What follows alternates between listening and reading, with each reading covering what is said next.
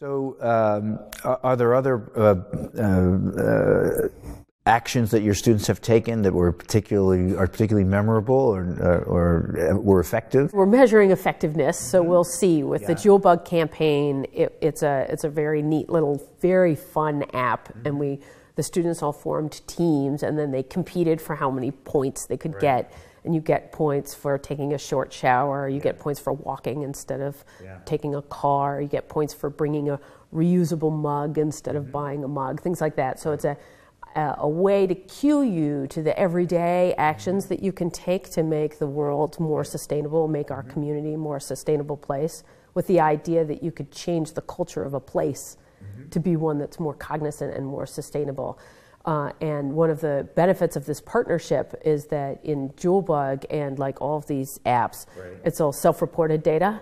So you have no idea if people are actually doing the things that they say they're going to do.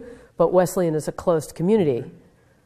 So we should be able to find out if people actually bought fewer mugs.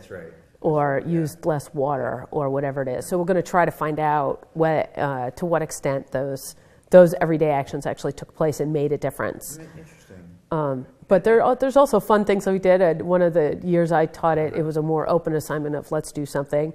And they did an environmental art installation. You may recall it. It was made out in front of the student center, and they took all of the trash generated over a single weekend of partying on the Wesleyan campus and constructed a guy called Wasted Man, who was made out of these solo cup things, and he was wasted in front of the campus center. But it really made people realize, and there were some other things related to it, but it made students brought home to them the fact that their party culture is very wasteful, that they could bring their own container to a party, and then you wouldn't have to have all these solo cups that are bought and consumed and usually not recycled, usually just thrown in the trash.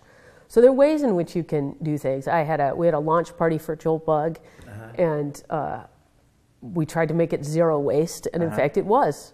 So we were able to compost all the pizza boxes. I brought reusable plates for everybody and reusable cups, and we recycled the soda bottles afterwards. So even though it was a party for 30, 40 people, there was zero waste afterwards. Everything got reused or recycled or composted. It's so interesting to me because, a lot of people, if you stay at the macro level, you can feel overwhelmed by the issues. But at the micro level, there are so many things people can do. And when you start paying attention to the way you live and the little things you do that waste energy or that use resources unnecessarily, when you start paying attention, you make immediate corrections, and it's like those hybrid cars where you see how much gas you're using just knowing how much gas you're using seems to be the biggest incentive to save. I mean, that you become more aware, and that triggers change. I think we see it in the United States in the sustainable food movement too. That when it started, it seemed like a very elitist, foodie thing that people were just trying to, find another way to differentiate themselves. But over the last 15, 20 years, it's become a very significant economic and political force in local gardens and people paying attention to their food in ways that has affected big business, has affected supermarkets. And so little actions actually have this wonderfully reverberating effect in a positive direction, just like the little polluting actions we did had negative effects.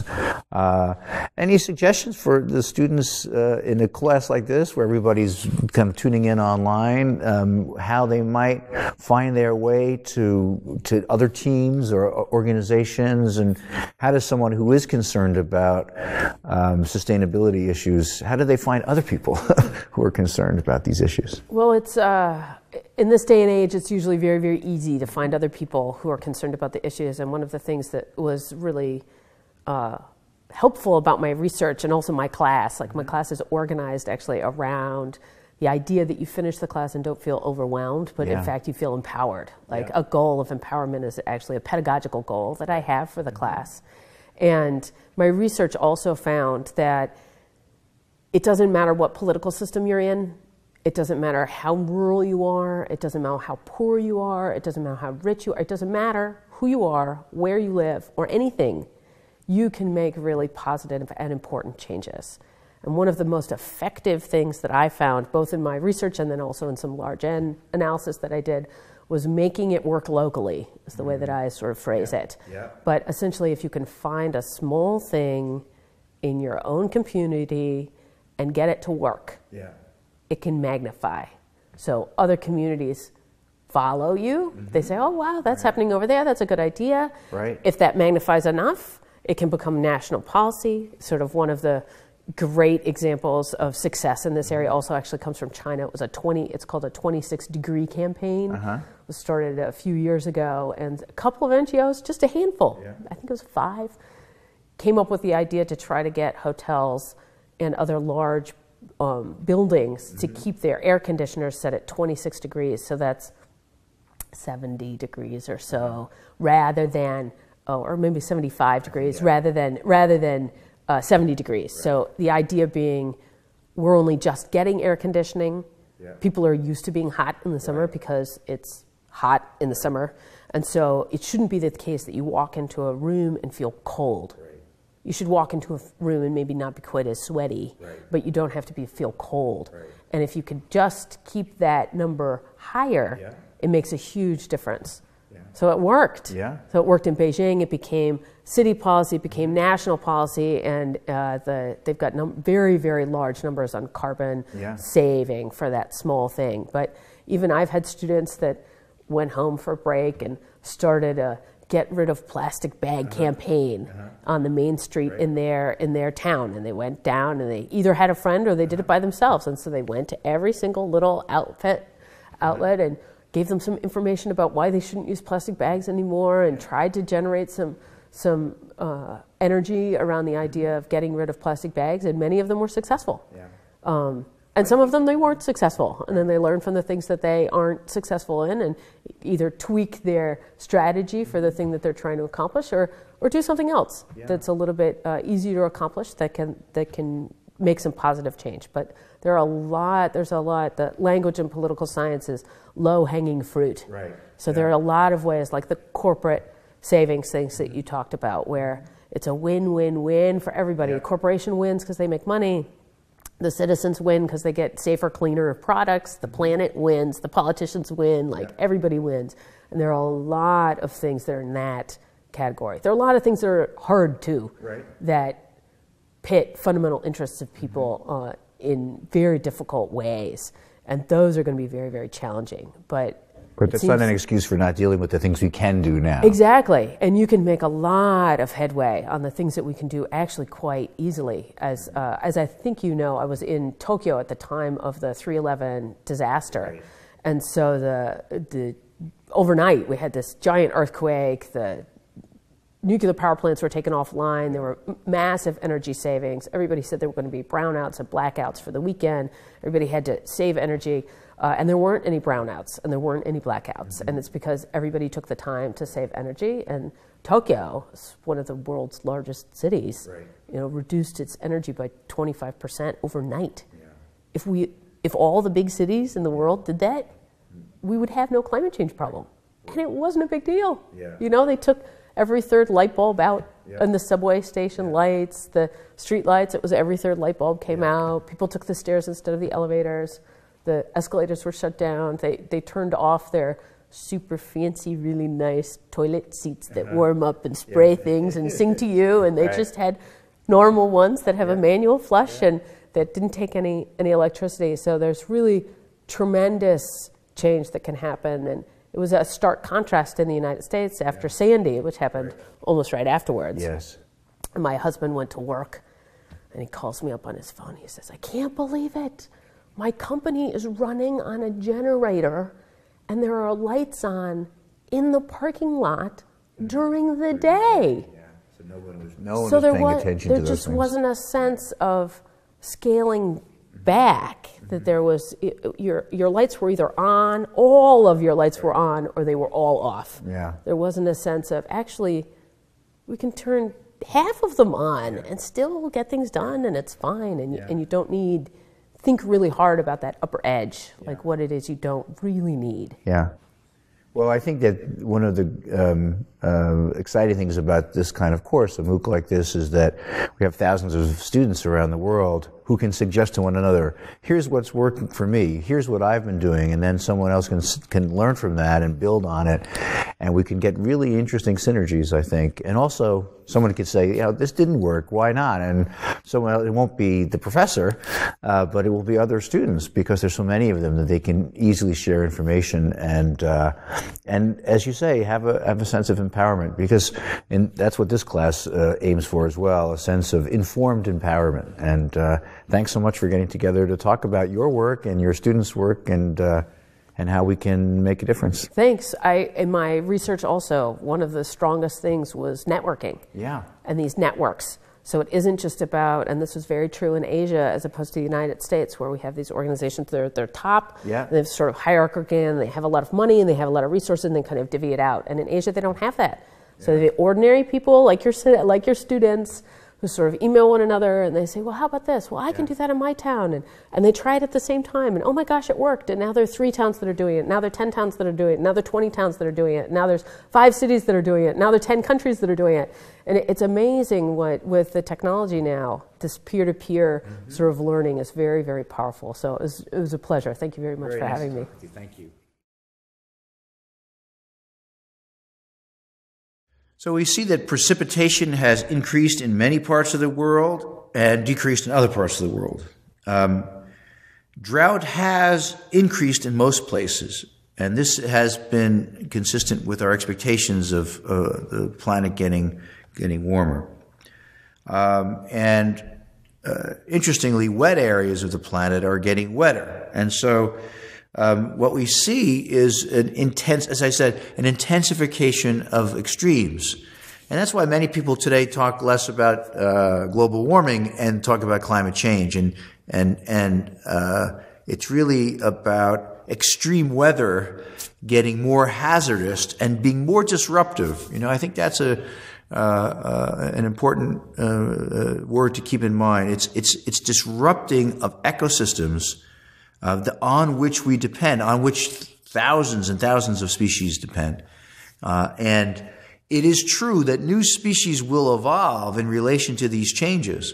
But our species actually will certainly not evolve quickly enough unless we change the dynamic context in which we live.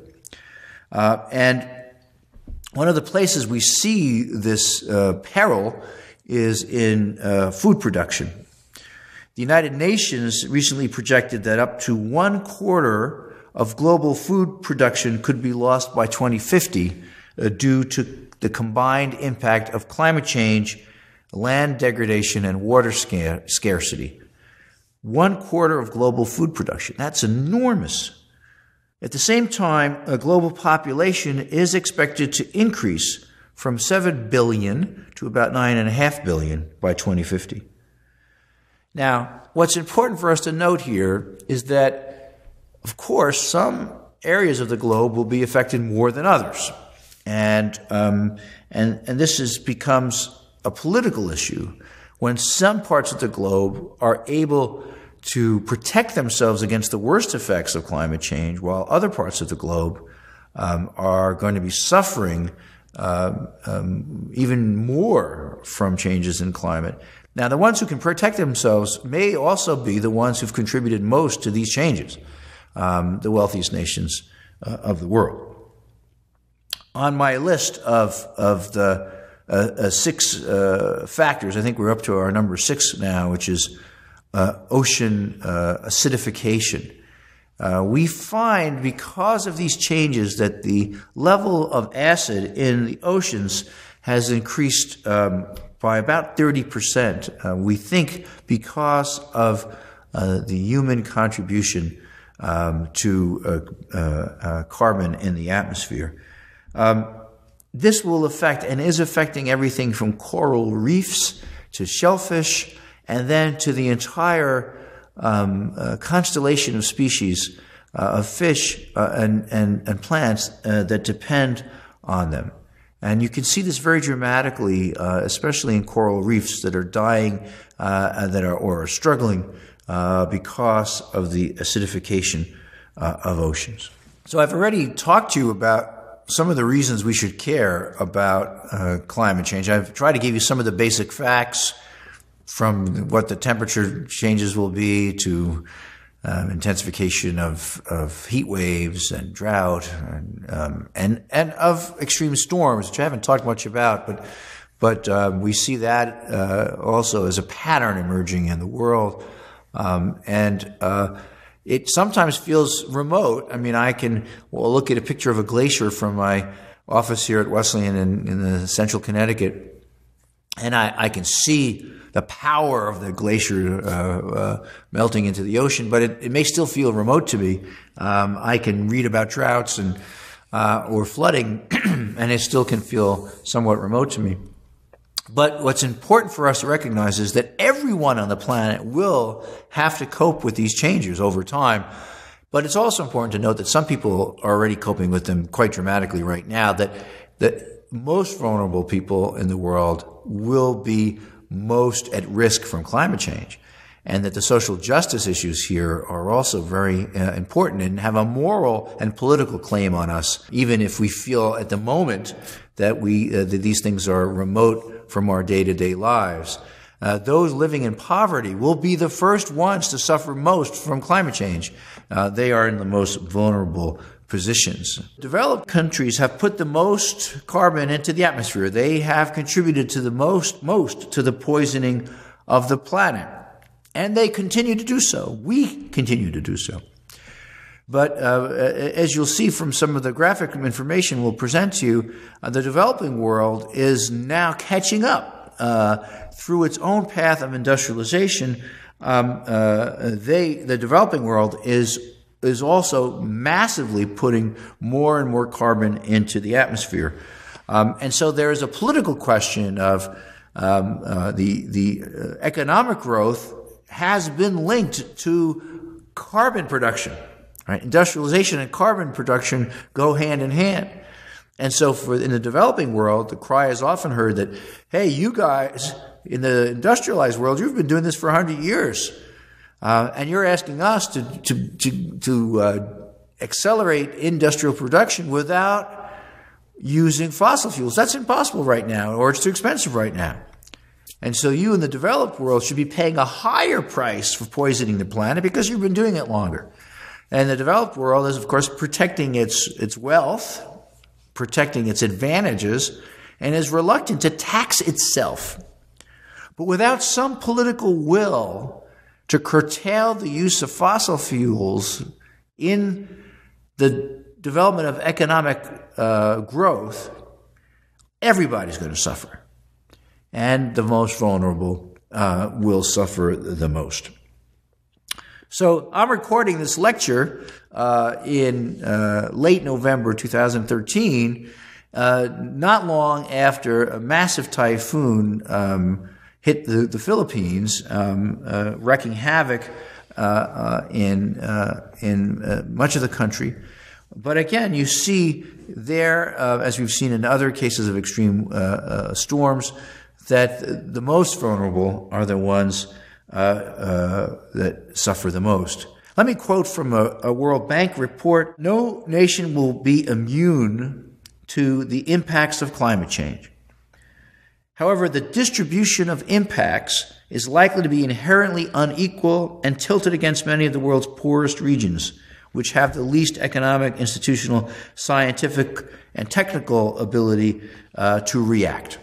And so what we see is that poverty and climate change get intertwined. And when we fight climate change, we are also fighting against poverty. When we fight against extreme poverty, we also are fighting against, we should be fighting against climate change. In other words, economic growth must be seen in the context of the dangers of climate change. What can we do? This is really the subject of many of the videos we will be using from the Social Good Summit. And we have the benefit of former Vice President Al Gore and many of the people he's worked with, who will be talking to us about the projects they've worked on to raise awareness about climate change, to reduce the demand for energy produced by fossil fuels by conserving energy much more dramatically, coming up with policies to put appropriate price on the production of carbon so that we now know how to limit the use of carbon by making it clear that it's economically less sustainable than anybody ever thought it was.